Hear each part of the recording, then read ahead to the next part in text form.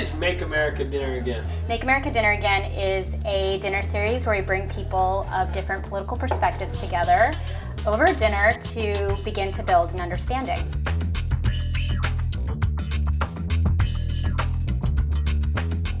I'm Walt Schefflow. I'm a lawyer in San Mateo.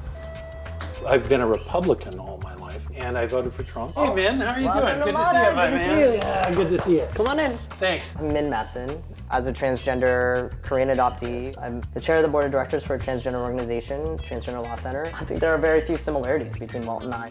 Discrimination is a real thing. If you're against discrimination and then you do it yourself. I don't personally agree. I don't even understand Min's political philosophy, to tell you the truth. I just don't get it.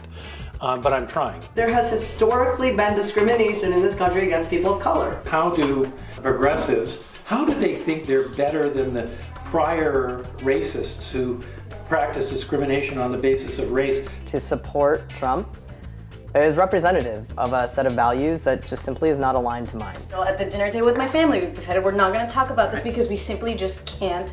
We don't know how to discuss this. I think that there certainly are fundamental differences, but I also think that at the core of people, the vast majority of people hold a lot more similarities than differences. All agree that we care about our families.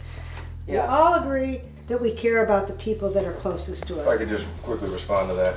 As I'm sitting on this table and I listen to how your views are on immigration, if I put myself in her shoes, now I can all of a sudden somehow visualize and see the world through your lens. Maybe now I can have some kind of understanding. Yeah, let me, Naomi, there wasn't one thing you said that I disagree with. I agree 100% with it. I think we've had dinners in about 20 different cities now. That's right. You call this MATA, and I guess it's a reaction in some ways to the kind of polarization that Make America Great Again has created in this country. Make America Dinner Again is back to the basics. It's not some difficult concept of what is great, what makes us great. It's just let's make dinner and let's talk. We see at this table people from both sides of the aisle talking. How could the country benefit from that? Dinners like this have helped me train my brain into like, how do we discuss these topics without having these conversations end like in tragedy? I suspect everybody who's participated in a Make America Dinner Again discussion walks away with it, maybe not a different political view, but a different view of people. I think that that is really valuable. People have to be willing to step out onto that ledge and get ready to have that discussion first. We're the ones who have to do this, not government. It's us. We can solve these problems and bring ourselves together. If you sit and talk to somebody and you don't know their politics and you don't talk about politics, there's a good chance you'll like them, even if your politics are completely different. Yeah.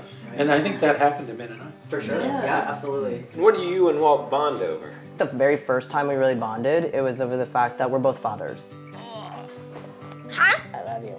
It's a difficult thing to raise kids, and it takes a particular commitment to do it. It's a very positive for him, and I'm impressed with it. I think we both saw that we were traditionally opposite, and the idea that we could come together and have dialogue that is meaningful is a point to bond.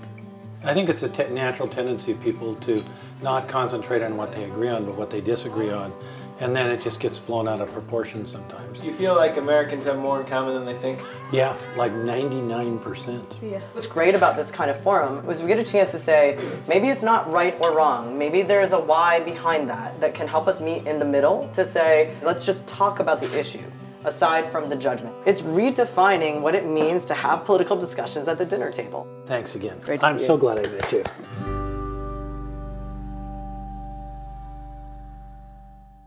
Hi, I'm Michael Koenigs, host of More in Common. Eating dinner alone tonight, but want to welcome you to the table. We've got a great conversation going on this Facebook watch page. Over 1,000 comments. We're reading them and looking for the next good story ideas. So if you know people who are coming together, let us know in the comments below, or we have a new community group as well. So we want to be actively engaged with this community, this group that's forming around More in Common.